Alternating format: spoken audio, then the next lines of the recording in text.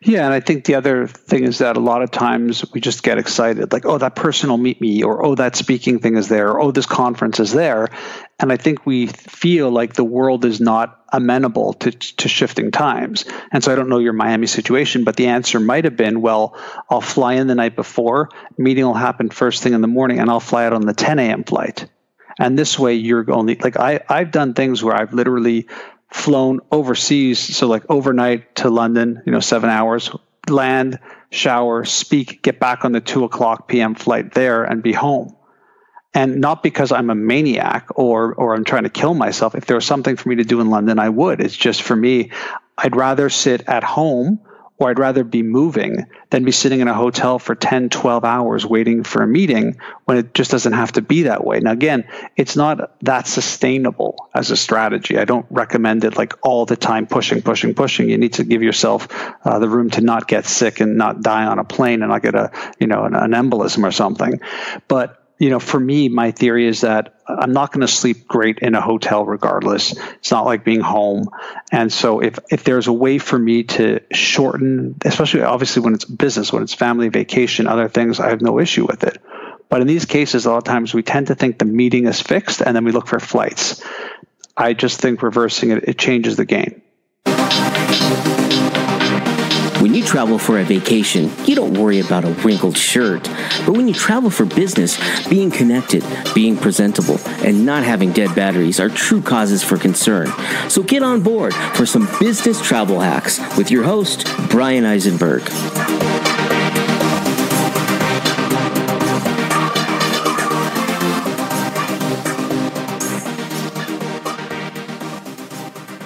Well, sure. My name is Mitch Joel, and I'm the founder of 6 Pixels Group, formerly spent close to 2 decades running a marketing agency, which is how you and I met a long, long time ago in a galaxy far, far away.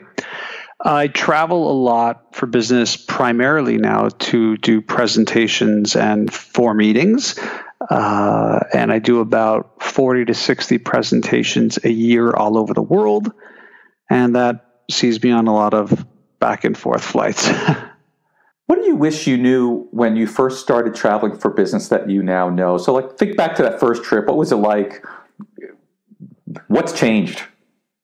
Well, for sure, I didn't understand why people get into lounges. I thought originally it was because you had a business class ticket. I just didn't know. And I just didn't think it was fair, to be honest. I was like, I bought a ticket. It seems like my ticket cost a lot of money. I should be in there too and enjoying the comforts away from, when you're sort of waiting at the gate. And, especially back then when the power was so limited, it still is, but it was even worse back then. So I guess the number one tip would be to get into those loyalty programs as fast as possible. Try and figure out, where you're going to be flying to as frequently as you can and lock in the best carrier for that. It just so happens in my world, because I live in Canada, the limitations are pretty significant. So it's either Air Canada. Air Canada is part of Star Alliance, and that gives me access now to United. Before it was also Continental, but then there was that merger.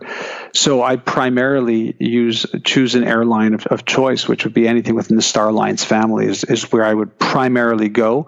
The one exception being if I can get there direct. If I can get somewhere direct and avoid that headache of connecting, then I'll fly whoever will take me there direct. What would you think your travel superpower is? I think my travel superpower comes from pre-planning. And when I tell people this trick / what has developed into a superpower, it's sort of one of those duh moments for people. Like, I can't believe I never thought of that, or I can't believe I didn't initiate it. So if you go back in time, a long time, over a decade, when I started speaking, I also have a very young family. And as much as I love what I do professionally, I love my family more. And my whole thing is to be as present in the family as much as possible. And I realized that would require some maneuvering in terms of getting in and out of places as fast as possible. As you know, a lot of times you could speak at noon and there's just not another flight till the next day. That is 24 plus hours of time to me that is away from family, and I don't like that. So my superpower is when I'm asked for a meeting, whether it's to speak or for business or anything, my first place that I go before responding, yes or no, is to check out the flights. When I can organize the flights, I will then go back to them and say, that's workable for me if X, Y, and Z. If I can be in at this time, if you're okay with me flying in on the same day, now, I recognize some people have jobs where they can't do that, but I would push back a little bit and say, more often than not, when you're traveling, most people can be accommodating because they know the travel is tough, and they don't necessarily know your reasoning for going in or out. And so my sort of main thing was to always figure out the flights first so that I'm spending as little time as possible dormant in another city when I can be home. Love it. When you plan these flights and you start thinking, what clothing you're going to take, and of course you're well known for your one general outfit. Do you spend time planning out what you're going to travel with? Do you pack that night of, or do you do kind of a last minute scramble? I'm a very prepared individual, so you're right. I only wear black. People think it's a Johnny Cash thing. I let them go with that. The real reason I do this is because back when I was in my music days, I used to be a music writer and a publisher of music magazines. I just remember seeing the Metallica guys and how they'd like be on stage in black jeans and a black T-shirt, and then they'd go to the Grammys and they'd basically just throw a jacket over the T-shirt, and they looked formal. And black was just one of those colors that was just completely utilitarian.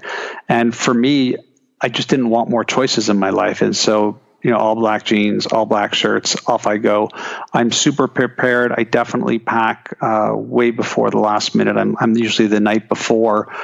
But really, it is just a question of how many days I'm packing for. And that's basically it. So there's not specific things. I have a specific way of packing and thinking about packing, but it's not about what goes in there. And because I tend to be able to use sneakers, I can use those to work out. So it's not like multiple pair of shoes. I very much am somebody who, if there's a piece of paper in the bag, I remove it. I want it to be as light as possible. That's probably my own sort of quirkiness, where I just want it to be as light and as compact as possible, as little as I need. So tell me a little bit about your packing. Any special kind of luggage you're using, any bags that are your favorites, any special travel clothes, and you mentioned the sneakers. So what is it that you're wearing that kind of lets you go back and forth between being able to work out with it and obviously use it in a business setting? Yeah, I'm a big fan of Skechers. I think that Skechers are also very, very utilitarian. They look good if you're sort of wearing more dress pants, if you find the right model. And you can use them to work out. They're just super comfortable. They've got that sort of yoga mat stuff going on in the inside, which is great on the feet. In terms of clothes, I just like things that are super light. I'm always looking at sweaters, dress shirts, jeans even, that don't weigh a ton, that just have more of a lightness to them, especially because climates change too. I mean, I live in Canada where it's really cold a lot of time. I'm usually traveling somewhere warmer. So I want to be able to have that sort of flexibility. In terms of packing, I'm looking for the exact same thing. So yeah, I'm very, very specific about the luggage that I use. My main weapon of choice right now is a Briggs & Riley baseline rolling cabin bag, which basically looks like one of those old catalog briefcases, sort of that size. The reason I like it is, one, I think the weight is really good. I always check the weight first because you got to remember there are limitations on planes. They will sometimes check it and weigh it. And my whole theory is that, if the bag is, let's say, 10 pounds and you can get one that's 7, that's basically 3 more pounds of your own stuff you can bring rather than just the sort of durability of the bag. So I find this Briggs & Riley bag great, especially because even when you're on the little pond jumper planes, that bag can go under the seat while your briefcase or whatever your other knapsack can go overhead. So I literally do not gate check anymore, which is another huge metric for me in terms of what I'm taking with me. The way that I make the efficiency of that bag work, and I can basically do 3 nights with that bag, which is, it's an overnight bag, so that's quite a bit, is because of a couple of things that I use. Eagle Creek has a Packet Spectre garment folder, which basically looks like at the Gap, those things that they use to fold the clothes, but it's got a very, very soft shell, and that's the Spectre part of it. It's almost like a K-way, like lightweight material, and that allows you to fold multiple shirts and then sort of use the Velcro that holds it together to push it down, and also it doesn't wrinkle your shirts. So you can really pack in, I can do like 3 dress shirts in that with my dress jacket and still have plenty of room. Eagle Creek also has in their Packet Spectre format cubes, and I was never a cube fan until a couple years ago. And the reason is I just thought, well, it's extra stuff. Like, it's just cubes. Just roll up your stuff and put it in. And yes, rolling is a huge time saver. But the Spectre packets actually have a compression feature on them. So you sort of fill the little cube up, and then there's a zipper that compresses it and pushes the stuff all the way down. So I use that for underwear, undershirts, things like that. And so basically, if you open up my bag, it's, 2, maybe 3 rolled up pairs of pants, 1 Packet Spectre that's got all my shirts and dress jacket in there. Then it's got 1 bigger cube that's got all my underwear, socks, and undershirts rolled up in there. Done. I mean, it really looks like there's almost like nothing in this bag, and there's like 4 days, 3 nights of stuff in there. And again, the secret or trick for me is to make sure it's as light as possible. So I like to refer to your personal item or your carry-on almost like our sanity bags for travel. Sure. Yeah. So if we were to take that bag and inspect it, what kinds of things would we find in there besides gadgets and maybe snacks? What are we looking at? Yeah, well, I think first probably good to tell you which bag I use, because I'm like, as you can tell, I'm sort of like, if you have a wife, spouse, or girlfriend that loves handbags, I'm the equivalent, only male, and knapsacks and that. So I'm a big believer of using the knapsack, not the carry-on. I had a back issue for a while, but then as I get older, I just love to be able to just have stuff where my hands are free. I used to be a big fan, I still am, of the eBags Professional Slim Laptop Backpack. I think you, Brian, were using that one too. I very recently discovered a brand that I'm totally in love with for the bag, and it is a knapsack format. It's a company called Walter and Ray. It's actually an individual. She lives, I think, in the West Coast, and it's a brilliant bag. The reason I love this bag so much is the woman designed this with the attitude of most briefcases or backpacks that we use is about getting a computer from where you are to where you're going, an office. This bag is built for in transit. So you can imagine for people who travel like you and I, it's like a complete game changer from how it stands up to how you access the pockets, to how many pockets there are, to how it clips on, to having hidden pockets. It's an unknown brand. It's very, very new, but it's called Walter and Ray. I totally love it. What's in there that's surprising? I'm not sure there's anything that's surprising. I'm very, very specific about the stuff and keeping stuff compartmentalized. I think the biggest sort of thing for me is I have something similar to a Rumi bag, which is RUME. And it's basically like, it almost looks like a big pencil case, and it's got 3 zippers on it. And I love this bag. I literally keep everything in there, from your wires to your adapters, to your headphones, to your dongles for your computer to connect to projectors, to your power savers. And so again, when you open it up, it's very clean because all of this stuff is compartmentalized in this one bag. For those who live in Canada, the big Dollarama stores up here actually sell what I consider to be a better bag than the Rumi one, and it's like $3, and it comes in multiple colors. But I love those multi-zip pockets. Like my first one keeps my remote presenters in there. The second one has all my dongles, and then the sort of big hollowed out one has the car adapter, headphones, extra USB cables, whatever it might be. That's probably most surprising, because most people's bags, when you open it, it becomes like this sort of snake coil of cables that just explodes out of it. Mine's really, really organized for that. What is your favorite travel hack?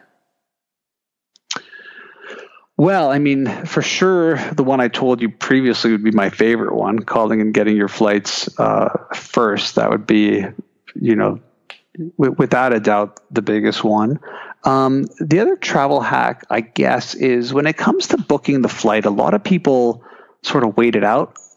When I get confirmed, I actually book the flight right away. The reason being seat selection. I find that, I am very specific. I want to sit as close to the front as possible.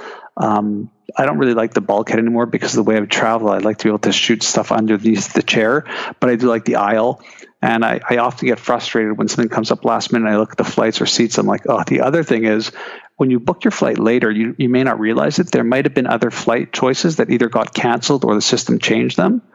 So that, I would tie that into also checking flights on Google Flights. Google Flights basically shows you everything, not just what the airline or independent airline wants you to see. And there's usually options on there that are super surprising to me that I would have never thought of or connected to. And then the sort of tie into that in terms of the physicality of traveling is never check your bag. I can't tell you how many times there's been a change, or I got somewhere early, or I wanted to go somewhere, and had my bag been checked, those games would not have been able to been afoot. Thank you for listening to Business Travel Hacks with your host, Brian Eisenberg. Catch us on the web at businesstravelhacks.com or at Business Travel Hacks on Facebook and Instagram.